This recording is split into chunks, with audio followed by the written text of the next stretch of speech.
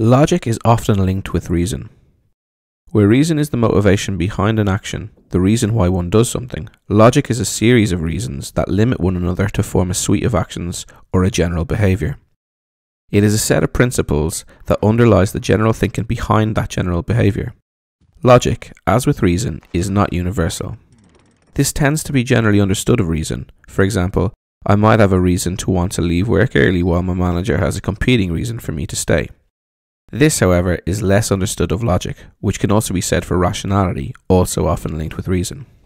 But a rationale is just the consistent application of reason, and logic, as I already mentioned above, is the sequence of reasons alongside and limiting one another. If a man accuses a woman of being irrational, it is more likely that that man simply fails to understand the logic underlying the reason for that woman's behaviour. Logics compete, just as reasons do. Returning to the situation between myself and my manager, it is not necessarily the case that our competing reasons belie competing logics.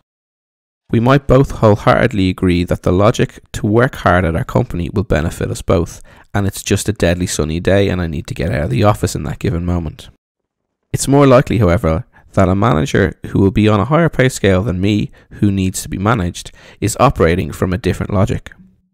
The reason they want me to stay to work is informed by the logic of management in a capitalist enterprise. That is, if I sit here and make sure he doesn't move, he will eventually produce the service required by my manager so that I might pass it along and continue receiving my sweet salary. Whereas my reason for wanting to leave early is more likely informed by an altogether different logic, such as, this is such a menial shitty load of bollocks of a job. There's literally no point in me staying here to produce this service because, as bad as it is, it would be even worse to eventually get that idiot's job, despite better pay. So if I get up and leave for the door and the manager jumps up startled and demands to know where I'm off to, and I tell him I don't care about the job, that I've just got to go, he might try to explain the situation to me according to his logic. You must stay. I implore you. Who will produce this service if you're not here for me to supervise you? You're acting entirely irrational. This is of course wholly antithetical to the logic informing my reason. The conversation doesn't get very far as we bump heads until eventually my manager, failing to grasp my logic and in need of a higher rate of compliance for his logic to be seen through, fires me and I get to leave early. There is no universal logic. They can compete. On March the 4th of this year, Italy had just closed its schools and universities due to having become the European epicenter of the coronavirus COVID-19 pandemic. With 87 known cases in the UK, the Prime Minister Boris Johnson had just told the nation that, as long as they were washing their hands for 20 seconds, people could greet others however they liked. During the weeks that followed, confusion ensued, with some baffled that the government hadn't adopted Italy's policies before the spread of the virus got much worse, and others keen to focus on the "it'll be grand" aspect of Johnson's message.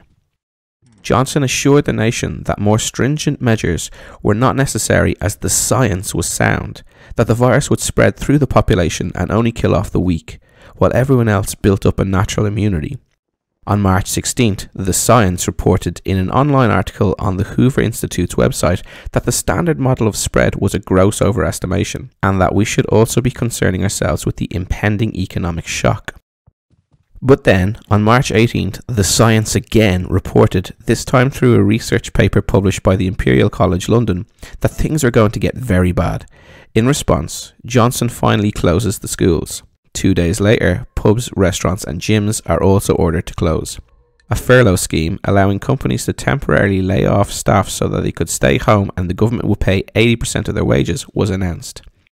Then, on March 23rd, Johnson tells the nation to stay home, to only leave for food, medical reasons, essential work if it cannot be done from home, and for 1 hour's daily exercise. In this 5-day period, the world, for those living in the UK, changed dramatically. 43 people were reported to have died, but the figure stood at 11,000 in the wider world. The reality of the virus for the vast majority of people living in the UK was a vague and ambiguous puzzle playing out on their screens. It was largely happening elsewhere. There was, for at least some I guess, a sense that an enemy was imminent, and this feeling was, for me anyway, made even more surreal by Johnson's U-turn with respect to policy. It was as if the Prime Minister began employing a different logic to the one that informed his previous herd immunity policy. In contrast to the stark virus realism of a policy of lockdown, many in the financial press were clamouring for us to consider the economy. On March 19th, the Wall Street Journal published a report highlighting the human cost of job losses, claiming that this cost would grow by the hour. It warned that 10 million jobs would be lost, but in case the reader wasn't sufficiently tugged by their heartstrings, the article counted this cost in lost dreams. This sentiment was ramified when on March 23rd, the same day that Johnson delivered virus realism to the UK, the leader of the free world, Donald Trump, announced to the business class that the cure cannot be worse than the problem, and that the US would be out of lockdown sooner rather than later. On March 24th, the Washington Post reported that Trump was coming under increasing pressure from business leaders, Republican lawmakers, and conservative economists to reopen the economy. It also reported that Dr. Fauci, a lead member of the administration's coronavirus task force, disagreed with this direction. Competing logics. Capitalist logic determines that today's investments must be valorized tomorrow. That is, if I make an investment on March 22nd, I require economic activity so that the economy grows and I can eventually cash out, having made a gain on my investment, otherwise known as profit. If, however, Boris Johnson effectively shuts down a large economic hub, otherwise known as the UK, on March 23rd, then the chances of valorisation become limited. Yes, I can read in the news that some people are ill and a few of them are dying, but if my capital doesn't valorise, my competitors might outflank and then sink me. This is the logic of capitalism, the logic underlying the reasoning behind Trump's plan to reopen the economy. The logic of COVID-19, however, goes something along the lines of, this host is literally killing itself to get rid of me. Perhaps I should try that idiot over there. Nope, just as hostile. Oh, they're dead now. Ah, here's their neighbour to check on them. And so on. This logic, or the one derived from it that goes something like, we must stop the virus from spreading and killing its hosts, appears to be in direct competition with the logic of capitalism. On March 25th, an article published by the Financial Times declared that shutting industry could inflict lasting damage on economies. On March 31st, another Financial Times article reminded everyone that UK's gross domestic product would shrink 6 billion during each month of lockdown. And on the same day, the BBC relayed the message from the World Bank that the 24 million people they projected to escape poverty now would not. From this 2-week snapshot of various policies and reactions in the media, we get a sense of the competition between these two logics. Another 2 weeks on, and on April 14th, the same day the IMF released their Global Financial Stability Report, the same day, incidentally, that Johnson was released from hospital after having succumbed to the virus 2.5 weeks earlier, the UK's Office for Budgetary Responsibility asked the British Chancellor of the Exchequer, Rishi Sunak, to begin reminding everyone of the primacy, after all, of the capitalist logic. Sunak, in his statement to the nation, declared that it was important to be honest with people about what was happening to the economy, stating that he would outline such before turning to the health figures that day. So, before turning to those health figures, Sunak took the time to assure the UK nation that the government had the economy in hand, and that it would be getting everyone back to work as quickly as possible, as soon as restrictions changed, to get businesses moving again and recover the economy. Then, on pivoting toward the health figures, Sunak gave us a direct glimpse down to the bone of the logic by saying the single most important thing we can do for the health of the economy is to protect the health of our people. Remember, a logic is a sequence of interlimiting reasons. In Sunak's sequence of reasons why the government should act, the economy here comes first, as if people serve the economy rather than the economy serves the people. 4 weeks have since passed, and on May 10th, Johnson eased the lockdown to allow more people to travel to work, suggesting also that schools would soon reopen. This policy of easing lockdown comes at a time when virus realism appears to be subsiding. The rate of death linked with COVID-19 is reportedly lowering. The curve seems to have been flattened, and the National Health Service managed not to collapse under the weight of its peak. It would appear then that the government is now aware of what sort of numbers the health system is capable of, and must be confident it can maximise economic activity within the parameter of cases the country featured over the past 2 months. I cannot say for sure that this is a conscious policy, of course, but given the virus logic, it at least does not appear to seek to minimise the death rate. And, given the logic of capitalism, the government is technically now aware of how to manage the caseload for the NHS. When numbers rise once the economy restarts, the government will know when to cap the second wave and introduce lockdown measures again. The inevitable re-increase of the death rate will be a collateral factor to the continuation of the logic of capitalism and the need to valorise investments. It just so happens that for the business leaders and conservative economists lobbying on behalf of the logic of capitalism, the virus logic affects them least of all. On May 1st, a report was published on the Poverty and Social Exclusion website by the Office of National Statistics that displayed that the distribution of deaths linked with COVID-19 lay increasingly with those from the most deprived areas of England and Wales. Irrespective of the logic of the virus, this is always the logic of capitalism. This distribution pattern is not too dissimilar for deaths not linked to the virus also. And this is an important point, but bear with me for a moment. A few days after the lockdown measures were announced, the NHS put out a call for volunteers. In the first 24 hours, they received over 500,000 applicants.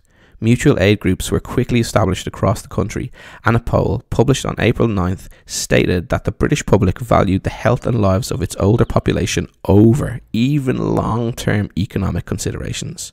Despite a government bent over the lap of the business lobby, as if they weren't thoroughly involved in business themselves, and thus operating under the logic of capitalism, these moments of selflessness illustrate an alternative reasoning among that government's constituents. From this glimpse of reason, we cannot say what logic underlies it, but what we can say, however, is that it doesn't appear to be too concerned with the logic of capitalism. Why then was this not as blatantly apparent before the COVID-19 crisis? As above, the country's death rate is dramatically asymmetrical in its distribution along degrees of deprivation, virus or no virus. Why in this moment do people suddenly seem motivated by human vulnerability? I would guess that this is perhaps because for a moment human vulnerability was honestly depicted in the mainstream media during the early phase of the crisis. Society's comparable endemic vulnerabilities that existed before and will exist long after unless things change will not be sufficiently newsworthy as to inspire such levels of social solidarity once this is over. The mediated experience of the world people generally consume cannot help but affect profoundly the underlying logic to the reasons anyone does anything. This alongside, of course, the imposition of the logic of capitalism on most people to perform waged labour for most of their lives just to survive. It is not the case that people were indifferent and now they have suddenly found their calling. It's that the logic of capitalism determines what makes the headlines, as investors and media require that the company they invested in experiences share price growth continuously. This pressure requires the company to opt for the sort of news that incites passion in the consumer, allows them to feel things, to sense life. It must be sensational, constantly. If a media company was to report continuously on the sort of human vulnerability that might inspire social solidarity, its readership will flag, leading investors to cash in and invest elsewhere. This competitive drive is the essence of the logic of capitalism, and in this way, one of many, it determines so much of our society. Returning now to the articles mentioned above, published between March 19th and March 31st. In particular, the Wall Street Journal's projection that 10 million will lose their jobs and their ability to realise their dreams, Trump's tweet that the cure cannot be worse than the problem, the Financial Times claim that shutting industry could inflict lasting damage on the economy, and the World Bank's warning that the 24 million people they predicted would escape poverty this year will no longer do so. The elements involved here are people and wealth. The relationship between them is determined by processes. Under capitalist logic, the process is: the people will slowly attain a share of the wealth by engaging in the economy that is served by people, not the one that serves people, as highlighted by Chancellor Sunak. This is the capitalist economy, the free market. Under competition with virus logic, this logic comes to reason that the people will not attain a share of the wealth as lockdown will disturb the free market.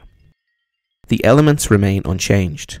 Under lockdown or otherwise, the people exist, the wealth exists. It's just the interplay of logics that determine the relationship between those elements. Under the competition imposed by virus logic, the transfer of wealth to the poor can no longer be achieved under capitalist logic because the prime value or reason determining the process that manages that relationship is the free market.